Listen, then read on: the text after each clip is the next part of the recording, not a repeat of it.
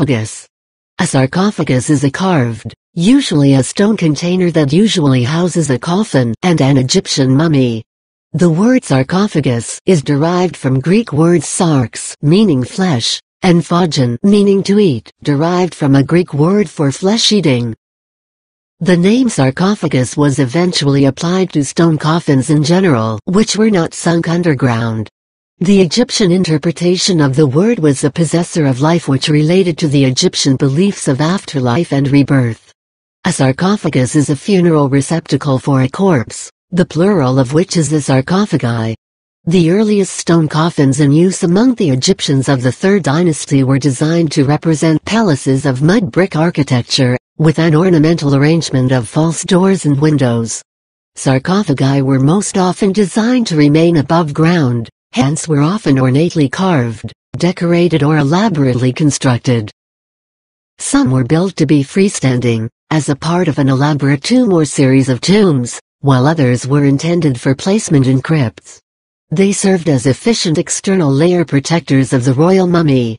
The most important process of the funeral ceremony in ancient Egypt was the mummification of the body, which, after prayers and consecration, was put into a sarcophagus enameled and decorated with gold and gems. Anubis, the jackal-headed god, was associated with mummification. In their preparation for rebirth after death, particularly later in the New Kingdom, the wealthy ancient Egyptians might prepare themselves by purchasing a sarcophagus, possessor of life, a coffin, the bound mummy, or that which begets, and an inner coffin or mummy board, the egg. Coffins were styled according to the place where the people belonged. Cities such as Asiut, Akhmin and Thebes developed their own very distinctive styles. They are mostly decorated on the exterior sides and have freely depicted representations of human figures. Single coffins for ordinary people were made from cheap materials like pottery or reeds. There were also court-style coffins reserved for the members of the wealthy class. Gold, silver and nested coffins were reserved for the rich. The sarcophagus of King Tut's was made of yellow quartzite. It contained 3 gold coffins nested within each other. Inside the final coffin was the mummy of the pharaoh Tutankhamun. The tomb of Ramses II is massive, covering more than 820 square meters. Unfortunately, the tomb was subjected to destruction tomb robbers, and only fragments of the sarcophagus of Ramses II have survived.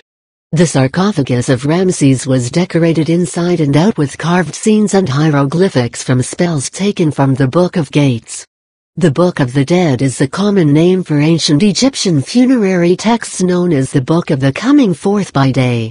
The book was nothing like a modern book. The text was initially carved on the exterior of the deceased person's sarcophagus, but was later written on papyrus, now known as scrolls, and buried inside the sarcophagus with the deceased, presumably so that it would be both portable and close at hand.